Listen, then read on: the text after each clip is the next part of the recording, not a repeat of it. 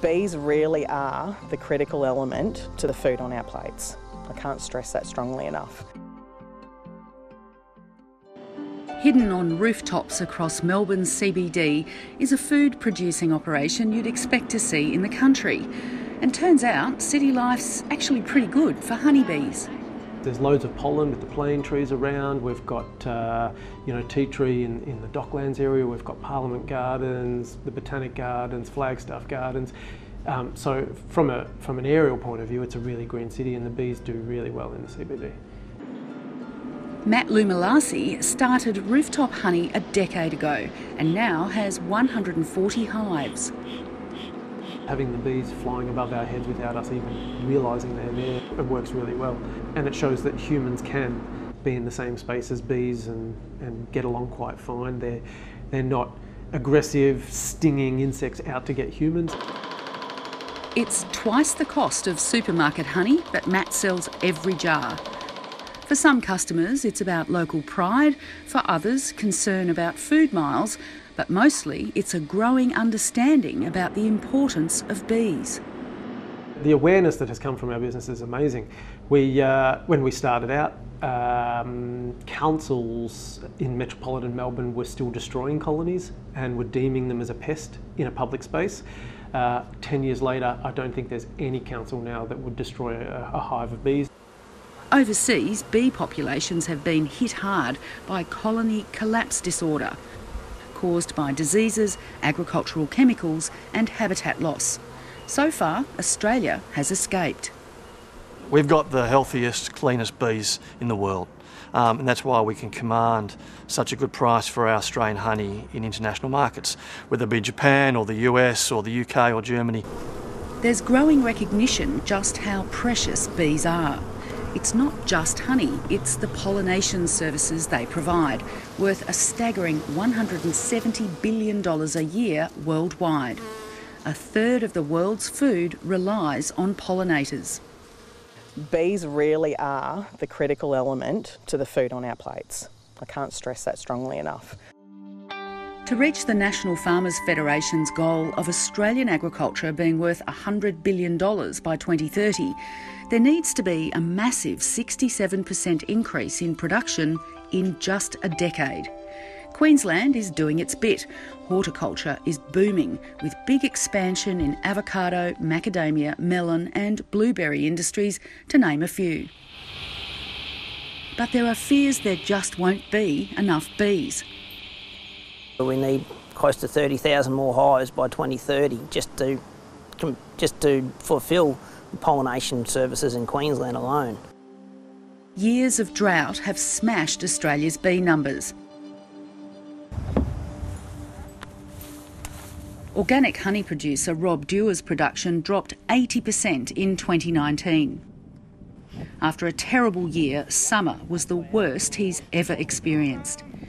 While protecting his own home from bushfire, he heard his hives were also under threat in a national park in southeast Queensland. He rescued them with an hour to spare, but there was no escape for his hives in Coffs Harbour. And we moved them down there. Unfortunately, it was in fairly inaccessible country, one road in, one road out. So when the fires hit, and it started from a dry lightning storm, we couldn't get to them in time. But the industry has suffered greatly. Beekeeping nationally, we've lost close to 20,000 hives. I think the numbers could climb to. Some beekeepers haven't been able to get into some hives yet. So unfortunately, there are going to be some really sad stories out there. Last year, Rob drove thousands of kilometres in search of flowers. Despite recent rain, he's still driving. We've got bees at the moment near Townsville. And next week we're probably going to go for a drive to Quilpie and Eromanga in the Channel Country in southwest Queensland. So it's a pretty big area that we cover. As far south as Forbes. So wherever it rains, generally beekeepers migrate to that area. Murray Arkadeef had an equally bad year, but kept his bees close to home near the Gold Coast because of his worries about bushfires. To keep his bees alive over summer, Mari Arkadev fed them a 1-to-1 mix of white sugar and water. And once a week, he came here and filled up these 200-litre wheelie bins with sugar syrup. That kept 10 million bees alive, but he had 9 other sites. So all up, he was feeding 100 million bees. This year, the last, say, 12 months, we haven't produced any honey at all, so we've had a complete loss of income. The bees have basically nearly starved through the summer as the florals all dried up. Ryan Dalmeida heads up Capilano, Australia's biggest honey cooperative. Ryan, what has the drought done to honey supplies for Capilano?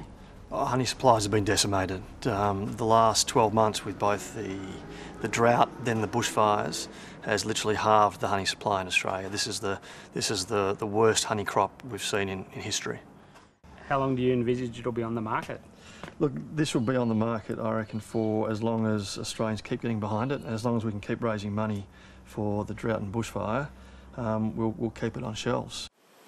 Honey prices are the highest ever, but many beekeepers are struggling, so Capilano's donating money to Hive Aid.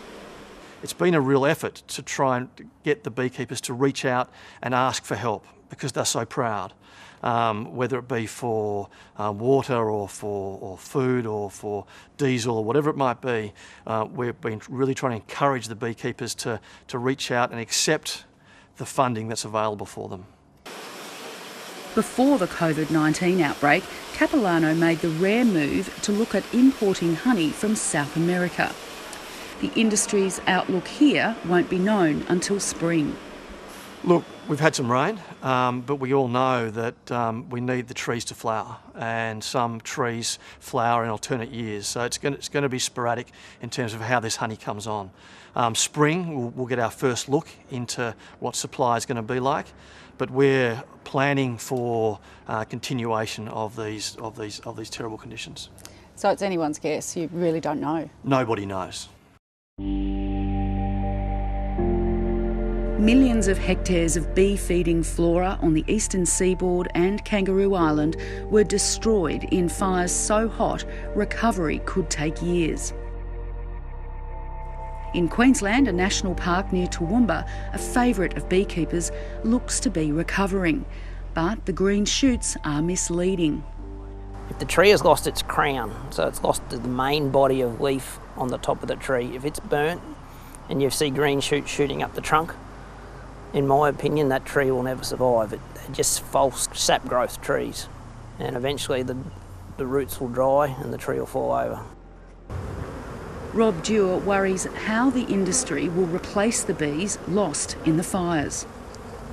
You can't just wave a magic wand and all of a sudden have bees healthy, and a healthy hive needs a healthy forest to be breeding those bees to be able to split and share into a new hive. If they don't have that rainfall and the drought is still lingering on at the moment, I'm calling it a bit of a green drought, but if we don't get that consistent rainfall, it'll take years for us to recover.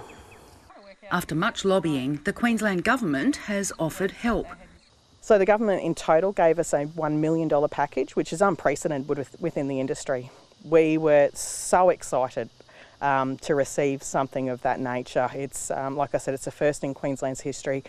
$650,000 was allocated towards the fee waiver, with a further $350,000 being provided as a sugar supplementation package directly from the government. But the government hasn't given the industry a reprieve from a 2024 deadline banning beekeepers from national parks, which provide a fifth of their apiary sites. The health of our industry is going to be on its knees. It's something that is a strong concern to all of us moving forward. How can we have the security of a successful and sustainable future without something so fundamentally important? We're talking about occupying small pockets of land for a few weeks at a time, possibly not returning them to them for 3 and 4 years at a time. You know, that tiny little footprint really has an everlasting effect, and if this is locked in place, then the government's going to have a lot to question and answer, a lot to answer for. So, the deadline was set 17 years ago, and beekeepers have been fighting it ever since. If there was somewhere else to go, we'd already be there. There isn't anywhere else to go. What's going to happen to the people who want to grow horticulture in Queensland if the government sticks to 2024? They'll see significant falls in their production. There's no question about that. You know, whether you're in citrus, avocados, blueberries, almonds, if we're not providing the bees in the large numbers that they require, then they're simply just not going to hit the production targets they need. That's something that will impact all our businesses. My business will stall and so will theirs. Using native stingless bees as pollinators could be one answer. Some of the crops that are pollinated by stingless bees that we know from research are efficiently pollinated by stingless bees are expanding rapidly, and we're seeing an increased demand for honeybees for pollination. So I think the increased demand for our stingless bees is going to be significant, and and plenty of opportunities for stingless beekeepers to fill that gap.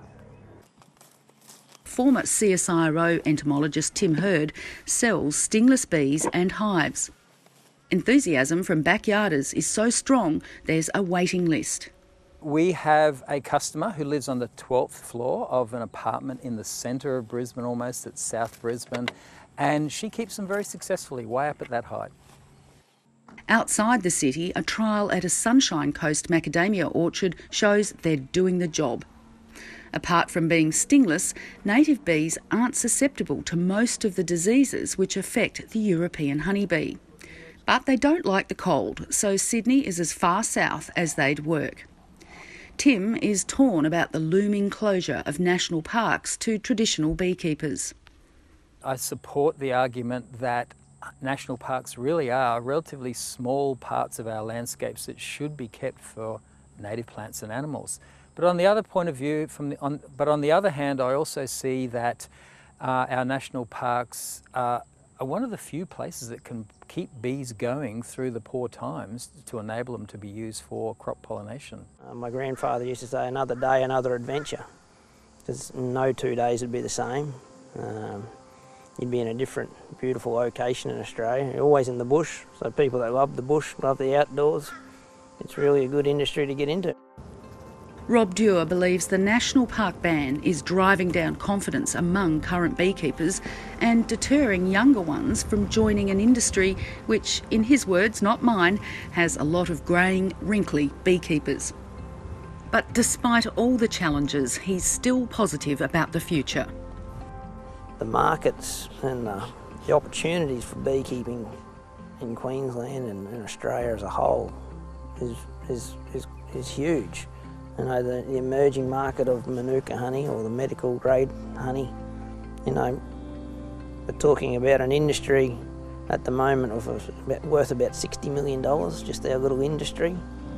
We could easily have $1 billion industry in medical grade honey. We could easily double the amount of bees in Queensland if we get the security of these sites. And that's what we'll be able to do if government just gets out of our way.